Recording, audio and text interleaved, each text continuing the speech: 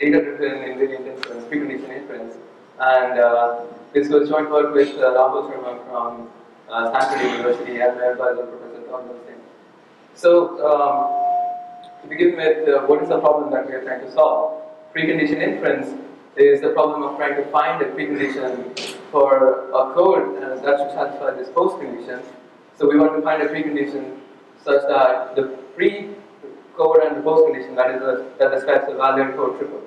Now, how do we do this? So there are many ways of doing this, and static approaches like which is precondition computation, they have some shortcomings which are they need the source code to compute the precondition, and if the source code is unavailable, then the approaches cannot give you any precondition. Even if the source code is available, then they need the source code to be simple enough that the approach can run on them. For example, if you have loops in the source code, then WP cannot find the weakest precondition unless you give an invariant. And the third thing is the specification. That should be simple enough for an automated theorem prover to actually reason about that. And because of these shortcomings, another approach was to guess a precondition or learn a precondition from a set of test executions. So we have a bunch of tests, we run them on a program, and then we infer some likely precondition. Since we are restricting group tests, we don't have any guarantees beyond these tests, but this is a likely precondition. And prior work in this area show that this is promising. We have seen works on specification inference, learning commutative C specification, and not just specification inference, but this approach also works great for traditional program verification, where you have a specification and you want to show that the program always meets this specification. So you're not just inferring a specification, but now you're trying to match this program with the specification. So we have seen prior work in this area as well. They use randomized search or decision tree learning to do this. And the problem with the approaches in both these areas, inference and verification, is that they need some inputs from the user, and we show that we can address this problem. That's what we do in this paper. They have a common limitation, and we try to address it.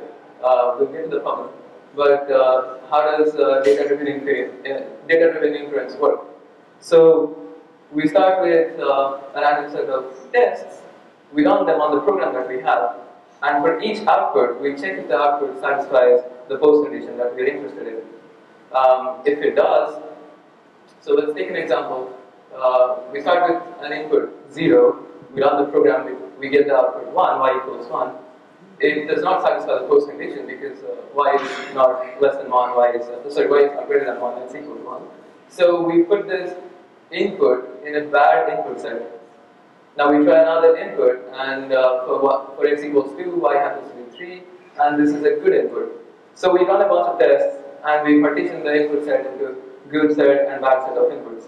What we are interested in learning is a precondition which would be a predicate that can separate these sets. So we are interested in a predicate that would be true for all inputs in the good set, and that would be false for all inputs in the bad set. So we would have this predicate, and we can run it on a random input and try to guess that okay, this would be a good input or a bad input. So that would be my precondition. Now we do this with the help of this Boolean function learner. So we have a learner which learns the predicate, and it will give you, we expect it to give us something like this. If 0 less than x less than 5, then your post condition will be satisfied. But prior approaches, they also require another input from the user, which is a set of features. These features define, because this is a machine learning algorithm, these features in some sense define the search space for this learner. What are the features that I'm dealing with, how do I compose them? So the learner tries to compose these features, and that's how it creates this precondition. And in prior approaches, user had to provide this feature, which would look, in this case, they would look something like maybe this. They would at least have to contain 0 less than x and x less than 5, so that we can compose these two features together and create this precondition using a conjunction. Now, the features that prior works assume, they were either fixed features, or they assumed a fixed structure for the features, like something less than something, and so on. But the question is, how do we know what the features are going to be? What features will be useful for the learner? And turns out this is a hard problem. Like there's no easy way to guess this useful set of features. To guess the set of features, users have to have some idea about this code that we're trying to analyze to know what features would be useful for the learner. And the second issue with having a fixed structure of features is that your learner cannot go beyond this set of features. So it's restricted to operate using this set of features, and that limits the expressiveness of the learner. It cannot learn anything beyond the set. So our contribution in this paper was we show a new feature generation technique for data-driven invariant inference, and we do that using program synthesis. We do on-demand feature learning, and we show that we show two use cases of this feature learning technique. The first one is precondition inference, which is how do we infer some likely specification, and we call our tool Pi precondition inference engine. And in Pi, we do not assume any fixed set of features. We start with no initial features, an empty set of features, and we do on-demand feature learning automatically. Further, because of this feature, because of the way we learn these features, we can guarantee that the precondition that we learn is always going to be sufficient and necessary up to the set of tests that we have. No prior tools could guarantee that the precondition would be sufficient and necessary up to the set of tests, but our tool can now guarantee this. Of course, we cannot guarantee anything beyond the set of tests. But the second use case that we show is the traditional program verification case, where you have a specification and now you want to verify that the program always meets this specification. And again, we do this by inferring sound loop invariance, and we get the same guarantees here, which is we start with no assumptions about the features, and we automatically learn features on demand. Our source code, benchmarks, logs, they're all available on GitHub, my repository. Okay, moving on to the first part of the talk, likely precondition inference. So I will talk about how Pi does precondition inference by using on-demand feature learning, and I will explain it with the help of this example, which is substring function. So we take this function from string module in OCaml, and the substring function takes a string, an index I, and the length of the substring that I'm interested in. And we are testing this function for the postcondition no exception, which means when does this function run without throwing an exception. And Pi automatically gives you this feature without any hints from the user about the structure of the precondition. It gives you this precondition which is I is non-negative, L is non-negative, and there is an upper bound on the I plus L. So how do we do this? Before that, let's see how general data-driven inference will work on this kind of this setting. So we have the function substring, and we have a bunch of inputs. Let's try the first input, which is pi1 minus 1. And if we try this input, it throws an exception on the function, the string.substring function. So we highlight it in red. We say that this is a bad input. And to compare with prior works, we assume we have a fixed set of features. Let's see what happens if we assume this fixed set of features. The user has some idea that, okay, maybe the index should be non-negative and the length should be non-negative, so that the function doesn't raise an obvious exception. And we assume this fixed set of features. So we try each input on the features that we have, and this input happens to satisfy the first feature but not the second one. So we get this feature vector true false.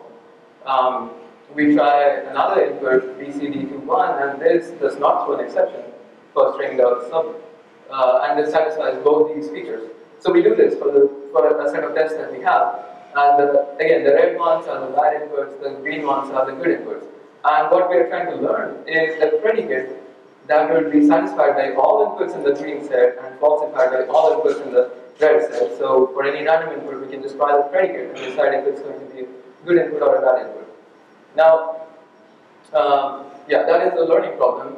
We separate the good and the bad inputs by learning a predicate. But since we have a fixed set of features, this predicate has to operate on this fixed language, which is the set of features that we have. And if you stare at this table, these two rows, they describe the same feature vector, true, true. But for one input in the bad set, the red set, and another input in the good set. Now, this is an inconsistency. So we have the same feature vector linked to a good and a bad input, and there is no such Boolean formula now that we can learn, which would be true in one case, false in the other case, but with the same set of features that we have. So in this case, prior work, they would either give up, they would give you no output, they would fail, or they would try to minimize error, just like any other machine learning algorithm. And to minimize error, they might choose to ignore at least one of these test inputs, either the bad one or the good one. And as an example, this might be something they would give you, which is I is non-negative and L is non-negative, which satisfies both the good inputs. But this is also satisfied by a bad input, and they would just choose to ignore it. So this is insufficient. This is necessary, but this is insufficient. It does not describe the bad input. So what is the solution? The insight here is that these cases arise because of these conflicts in the learning process. So we call these conflicts when we have the same feature vector linked to a good input and a bad input. And the observation here is that we cannot resolve these conflicts having a fixed set of features. So there's no way to resolve these conflicts if you restrict your language to this fixed set of features that we have. So what we try to do in Pi is add a new feature so that the feature vectors become distinct now and we don't have any conflicts anymore. So the next question is how do you infer this new feature? What is the feature that you're interested in? And to synthesize this new feature, we first come up with a specification. In this case, the specification is clear because we want the feature vectors to resolve these conflicts, so they should be distinct over good and bad inputs.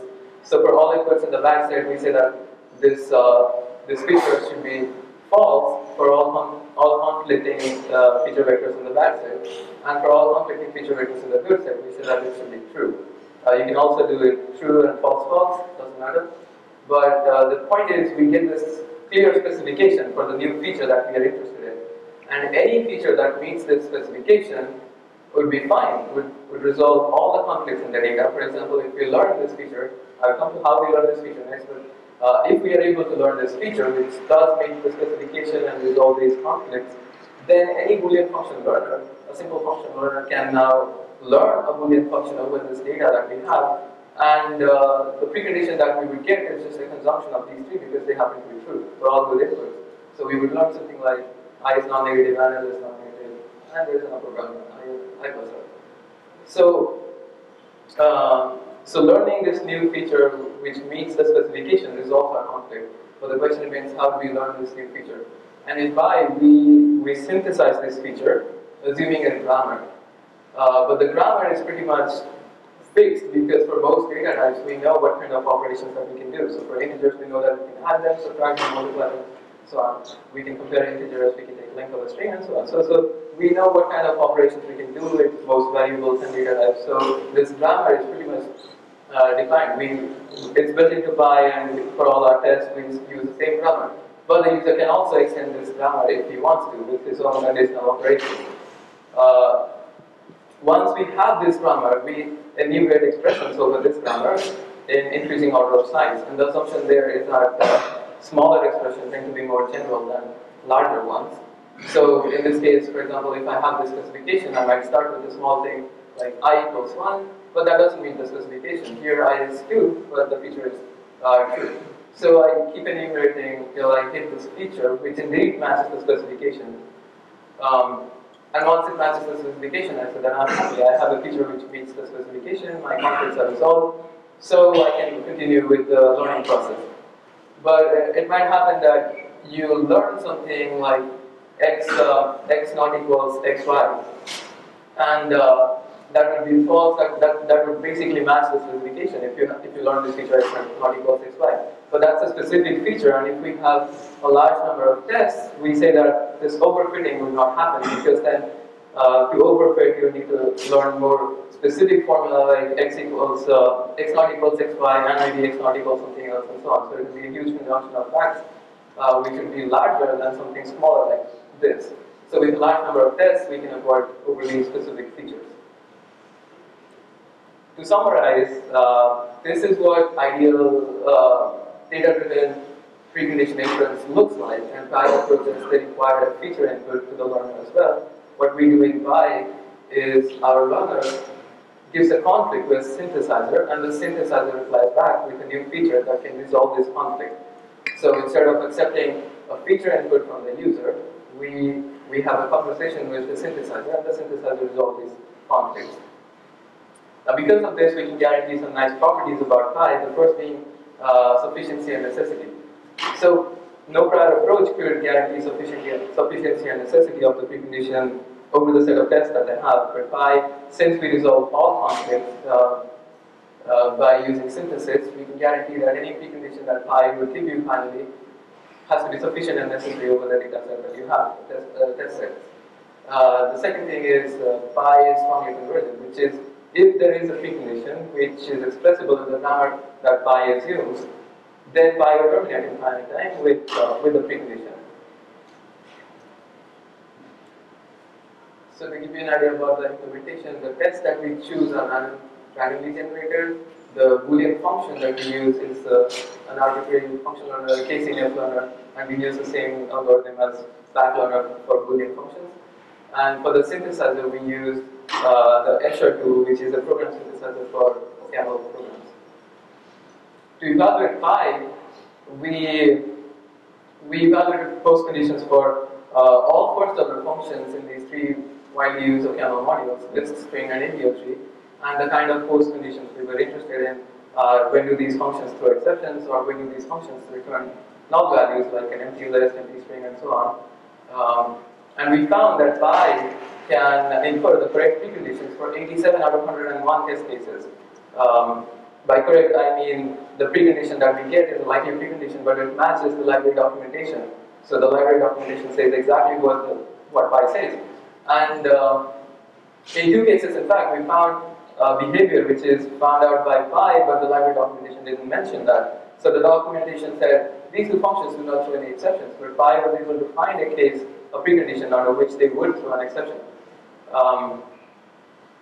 And for the cases where we fail, Pi fails, is because of inadequate test coverage. So the tests that we have are not representative of the entire domain, and lack of quantifier support. So in the grammar that we assume, we do not insert quantifiers. We do not say for all inputs this, do that. We just say take length of this input, or add this input to some other input, and so on. But still, Pi can infer pretty rich preconditions.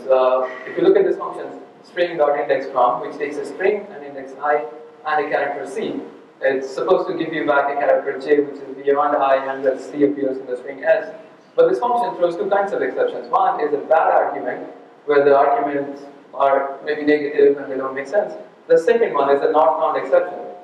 The precondition that we found was when does this function throw an exception? And the first part describes when does this function throw a bad argument exception. The second part says when does it throw a not found exception. And this precondition uses an interesting combination of string functions let, sub, and has whether or not it contains a character, and also uses arithmetic operations. There's a logical negation. So this is pretty rich. If a user had to give this precondition, which was the case with all prior works, the user has to provide all features that must appear in the precondition, then the user has to know exactly how this function behaves. How is the user going to know that this is going to be a useful feature? Maybe he can guess this and this, which is bounds and I, but not the third one. So this is awesome. Coming to the second contribution, program verification. So we have this tool which can give us preconditions, but what else can we do with it? So the second application was program verification, where we have a function, we have some spec on the function that with the assumption P, do I always reach the assertion Q?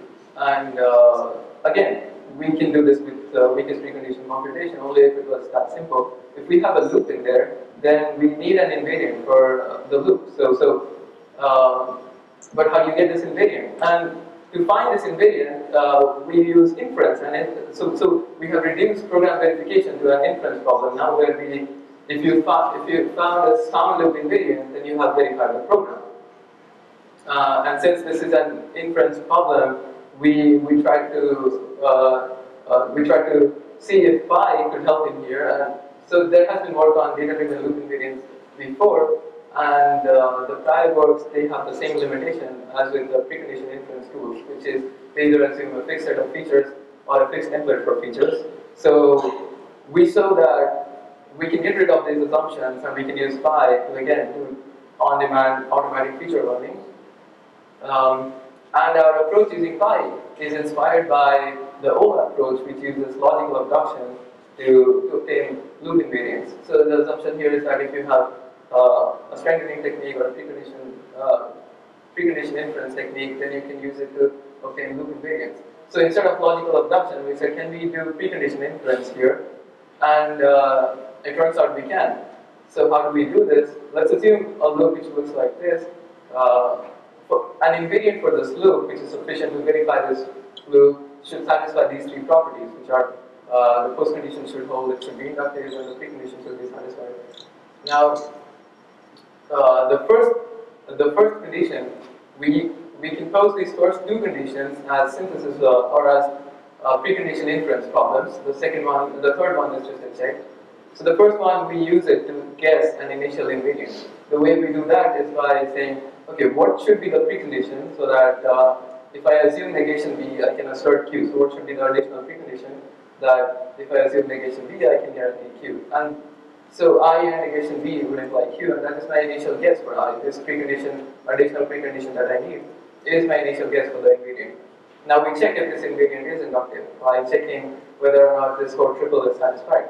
If this is a loop body, this would be a straight line code. If this is not a straight line code, you have nested loops, then we can recursively run this process. But assuming that this is straight line code, we can just call a verifier on this to check if the code triple is satisfied.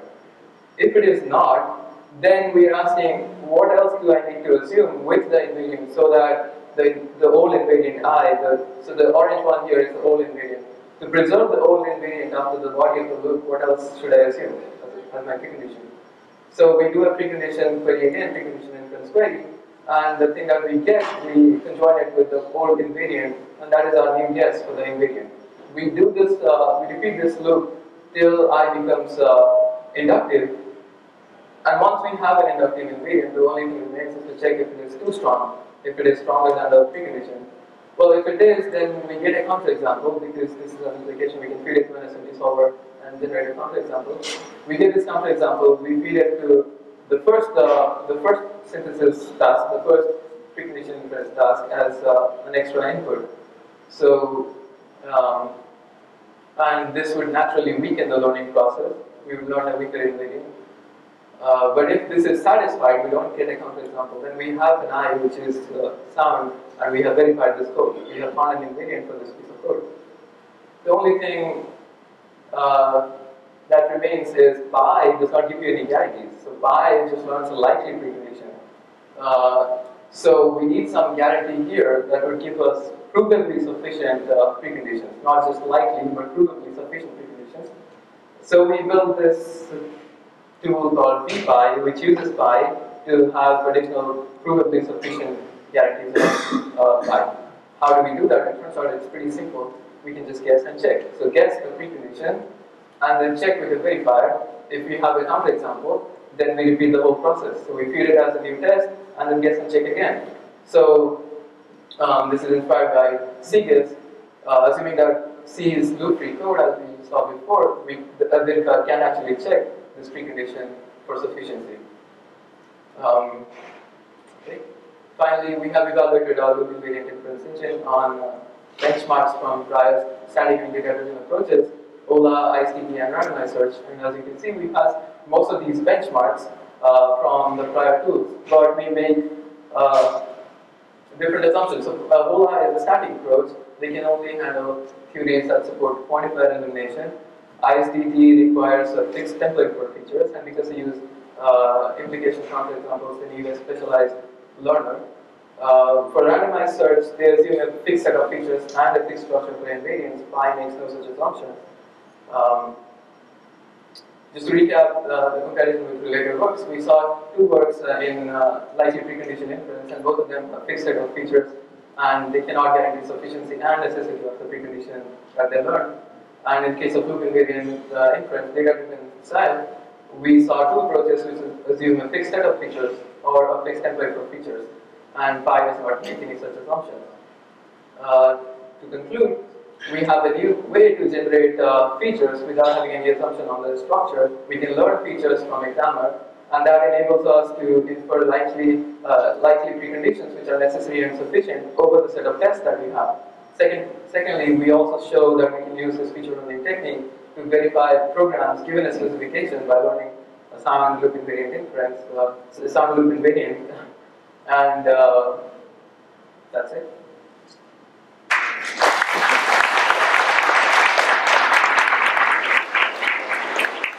Since we're running late, we only have time for 1 or 2 questions. And if you have any questions, please come up to the mic in the front.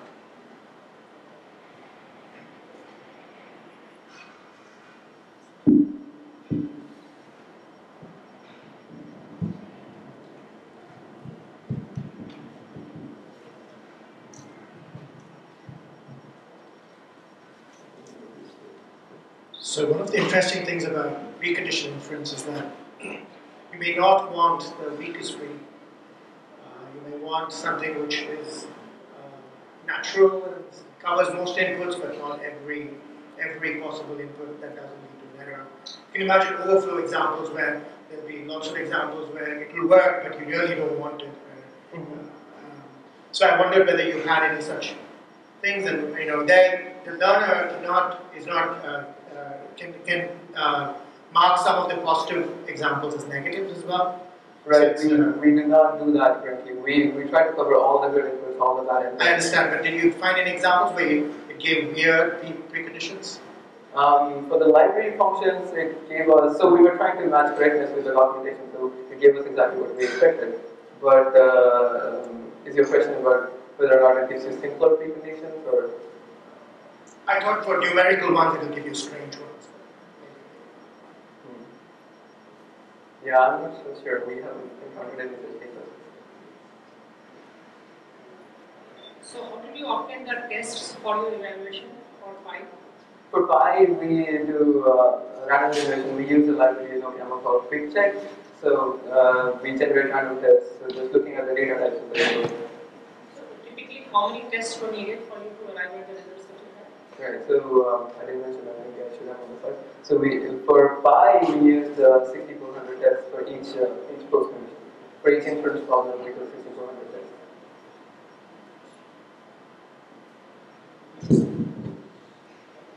Okay, let's thank the speaker.